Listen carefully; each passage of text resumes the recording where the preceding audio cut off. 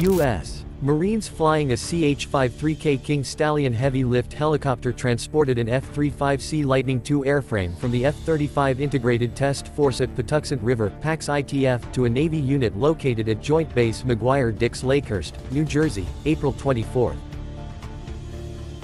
A Marine aviator from Marine Test and Evaluation Squadron 1, VMX-1, piloted the most powerful helicopter in the Department of Defense that carried the inoperable airframe, which was without mission and propulsion systems, outer wings, or additional equipment, to the Prototype, Manufacturing and Test PMT Department of the Naval Air Warfare Center Aircraft Division, NAWCAD, Lakehurst for use in future emergency recovery systems testing.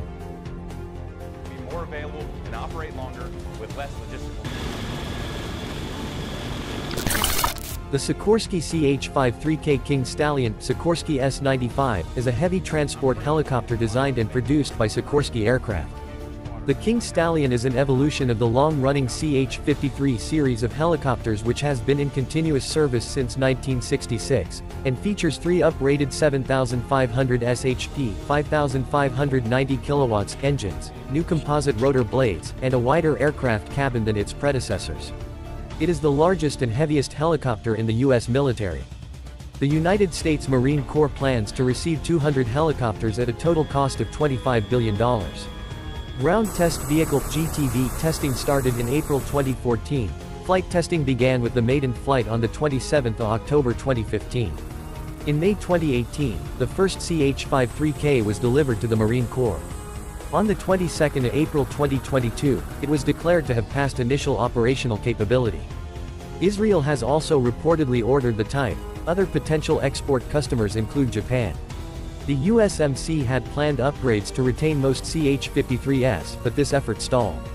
Sikorsky proposed a new model, originally designated CH-53X. In April 2006, the USMC signed a $18.8 billion contract for 156 inches CH-53K helicopters, with deliveries to be completed by 2021.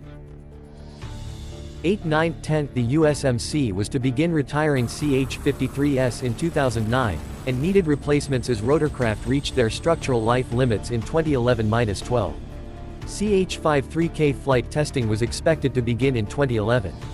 In August 2007, the USMC increased the order from 156 to 227. By that time, the first flight was planned for November 2011 with initial operating capability (IOC) by 2015. The CH-53K will be the USMC's heavy-lift helicopter with the MV-22 medium lift and UH-1Y light lift. A 2007 RAND report on seabasing found that a higher ratio of CH-53 kiloseconds to MV-22s would reduce ship-based deployment times. In 2009, the Israeli Air Force (IAF) said it would evaluate the new variant after it flies. In August 2015, it formalized a requirement for the CH-53K, listing the type as a very high priority item to enable the service to perform missions only the platform is capable of. Israel's current CH-53 inches Yasser fleet is to remain operational until 2025. The CH-53K competed with the Boeing CH-47F Chinook for an order of approximately 20 helicopters to replace the CH-53 Yasser. In February 2021, the Israeli Ministry of Defense announced the CH-53K selection. On the 31st of December 2021, it was announced that Israel had signed a deal to buy 12 CH-53 kiloseconds. In August 2023, Sikorsky announced they had been awarded a contract by the U.S. Navy for 35 helicopters at a total cost of $2.77 billion, including 8 aircraft for Israel. Israeli Air Force on order as of December 2021 to replace older CH-53 2025s.